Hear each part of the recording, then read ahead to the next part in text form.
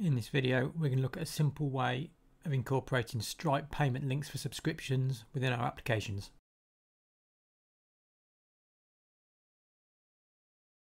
Okay, so the simplest way of incorporating Stripe into your apps is via payment links. It's because they are a no-code option. You haven't got to use the API at all, really.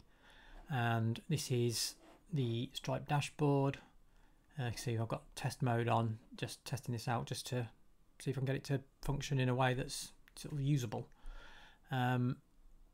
Basically, what you do, you set up your link and you put in your product or whatever you're going to do, and then you get a link which is this here, which you copy, and that's the URL that your users are navigated to when they want to pay for your subscription. So this is what we're going to look at, and how I've got a demo app and how I've sort of set it up. It's a way of doing it, it's not the way of doing it.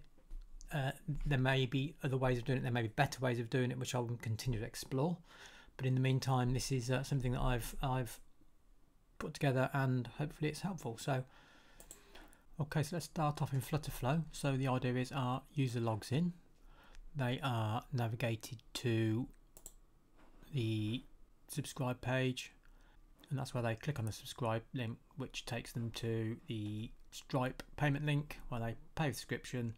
And then what's going to happen is this page will automatically update to the subscribe page. So just as example, so I've built this just this sort of test mule app that I use for these types of things. And so on the example, we've got a sort of handmade truffles subscription. So food subscriptions seem to be all the rage, so we've gone for that. So how does it work? So on login, we start that, and we've got custom login actions. You can switch off the navigate automatically toggle there, and then you can create your own sort of path where you want users to go. There's a video on that, the link will be on the screen right now. So we're logging in and we're forming a custom action, and we're checking if somebody is subscribed and if their subscription is still valid, which I'll come to in a second. And then if they are subscribed, they go to the subscriber page, which is sort of the if you are subscribed, and the default page, which is just called dashboard, and that's the one where you have the subscription link. So that's what we're doing there. So I'll come back over these actions in a second. And then once you are navigated to here, so if you are a subscriber, it doesn't really do anything, obviously it's just a message basically to sort of navigate to actually subscribed in this instance, but obviously it's about demonstrating the Stripe integration.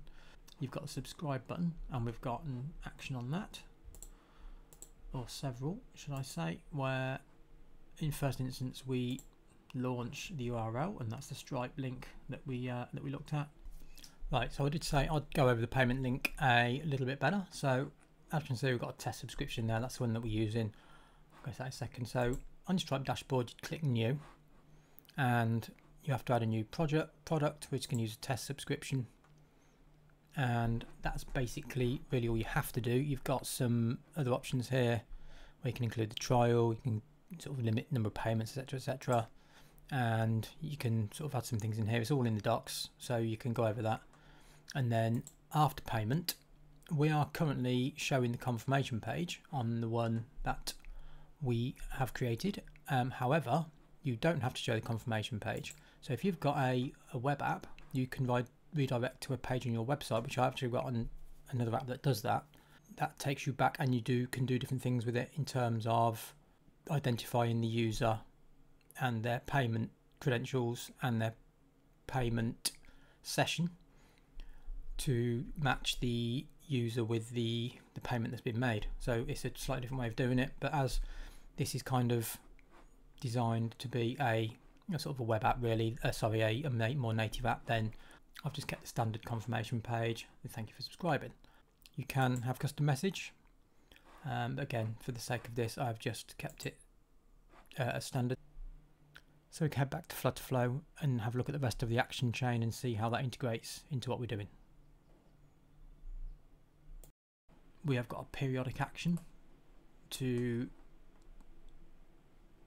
essentially check if the person's subscribed. So, and what that does is every 30 seconds we perform custom action to check if they've subscribed. So the reality is what we're trying to do is you've clicked on the payment link, it opens a browser window.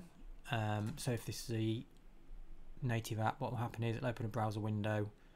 It'll ask you, as it normally does at the bottom of the screen, do you want to open it on Chrome or Safari or whatever you've got.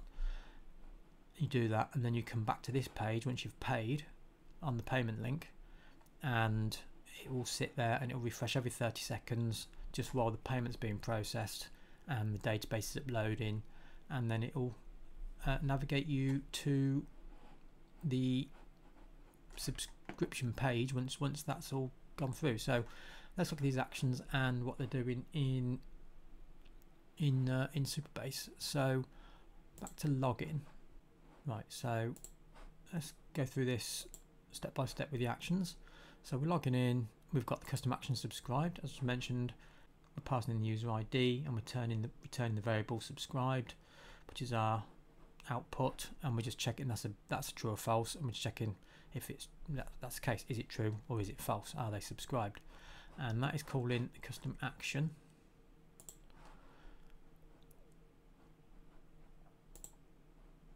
Subscribed, and it's just a remote procedure call, and our Supabase function we are calling is subscribe check, and we're returning a true or false, and we're passing in the user ID.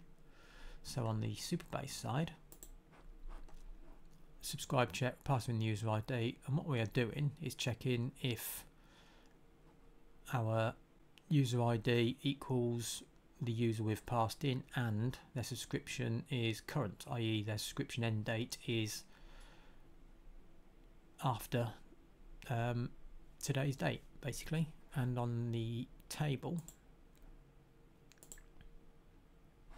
that looks like this. We've got our user, they are subscribed true, and obviously we're checking against user ID, and their subscription end date is 12/6/2024. So they're the two values we're checking. If that's true, and if that is greater than today's date, and then if they're not, either of those things are not the case, then it returns false. So so obviously returning true, we're a subscriber, we go there. Returning false, we go to the dashboard where we can subscribe. That's what's happening on the login and the actions we're using. Neither of those things obviously are related to Stripe, which is what really this is about. So if we go to the dashboard page, and this is where it happens. So we're launching the Stripe URL via the Stripe link that we've created. Now the periodic action, what happens is it'll perform this action every 30 seconds while the page is loaded until we close it. So I guess you'd consider this page maybe the checkout page. You wouldn't have you know, loads of other information on this. You'd maybe navigate this as the checkout page. So you really want somebody to be on this page so they're going to subscribe, not to spend ages of time on your app, because otherwise you're making database calls for no reason. So it sort of works well in that instance. And then we are calling the custom action new subscriber, and are they subbed as they subscribe, true or false, is what we get back. So we're passing in the email rather than the user ID in this instance, and I'll explain why in a second, because we're using a database wrapper from the Stripe tables, and then returning, I've called it subbed, i.e. subscribed, true or false, and then if it's true, stop the periodic action, and then navigate to the subscribed page, and then if it's false, just continue the periodic action until it becomes true, basically, or the page gets closed. That's why I've decided to tackle this. It's maybe not, well, it's a way, maybe not the best way. The best way would be for broadcasting the database via real time and then listening to it in Flutterflow, but in this instance, for a simple integration, this actually works on sort of what some you consider a checkout page. So that's what I've done. So let's look at that action there. and it's the same as the other one. Basically, we're just calling check customer subscription update, and we're passing in the email. So none of that again is related to Stripe, but it's all part of the integration. So the exact stuff that we're using to make sure Stripe is functioning, we have got these two tables which are from Stripe basically. So we are using, and there is a video on this which I'll put the link on the screen, we are using wrappers, and what that means is we have got third-party tables from Stripe within our Superbase tables, and we've brought in subscriptions and customers. So from there we can then see the customer ID, their email address, etc., and then the subscriber, who the customer is who's subscribed, and their subscription period. So what we're doing is the function we are calling, which is the user check and update, is this one. And say, as always, all this stuff will be able to download below. Put a link so it can all be copied, so you can use this if you wish. So we run it as a security definer because of the way the keys are in the vault for the wrapper, and then we're declaring some variables. That's customer ID, are they have got a subscription, yes or no, and the end date. And we're passing in the email from Flutterflow. And what we are doing, we are getting the user's customer ID from the Stripe customers table based on their email address, and then we are checking that against the subscriptions table where the customer ID and the current period end is after the current date, i.e. are they subscribed. So that's what we're doing next. So does this customer exist? Yes. Do they have a valid subscription? Yes. And then that section there is determining if that person is a subscriber, true or false, which is has subscription. And then if they have a subscription, we are then retrieving the current period end in subscription end date from that customer ID. And then within our public users table, should all those things be true, we are setting subscription to true and the subscription end date in the public users table where the email equals the user's email. And then we're returning our subscription, because then, i.e. the true or false, which is we're doing on this section, because that's what we're using to navigate the page. And the reason we're writing them into the users table as well is because that's what we're using on login. We're going to the public users table to find out if our user is subscribed and their subscription is valid on the login. But on the once they've paid, we are checking the subscription and the customer tables from Stripe to make sure that A, they're subscribed, and B, it's current, and then that's what we're passing back. So as soon as those values turn true in the table, so basically as soon as these things appear in the table and after you've paid on your Stripe checkout page, as soon as these things appear and this appears and everything aligns, this information will be placed in here, and in turn on the next iteration of the periodic action, our sub will return as true, so it will return as false, and while you're paying basically. So you're on this page, you navigate away from it to the checkout page for Stripe, and then once you've completed your action, the next iteration through of the periodic action will return true, obviously, because all those things will now align, and that's when you get navigated to the next page. So that's the way I have tackled this particular problem.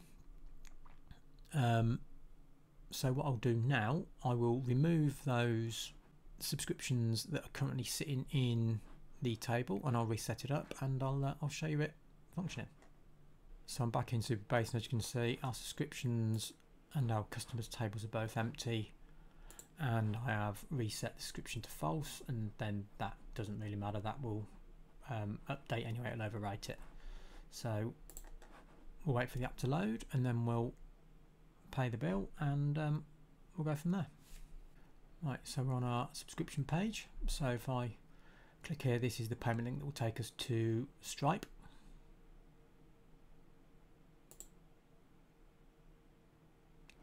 So I'll complete the information and click subscribe.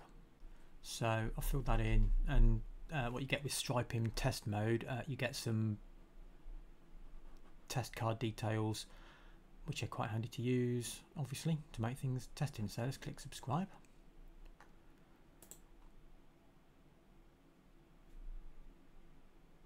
And then thanks for subscribing, payment complete. So if we go back to our test mode app, what happens now, we just sit and wait. On the 30 seconds it will update itself. And there we go. So that's how I've tackled that particular problem, to incorporate it so we get an automatic update when the user has subscribed. So yeah, hopefully that's useful. It's the simplest way of incorporating Stripe.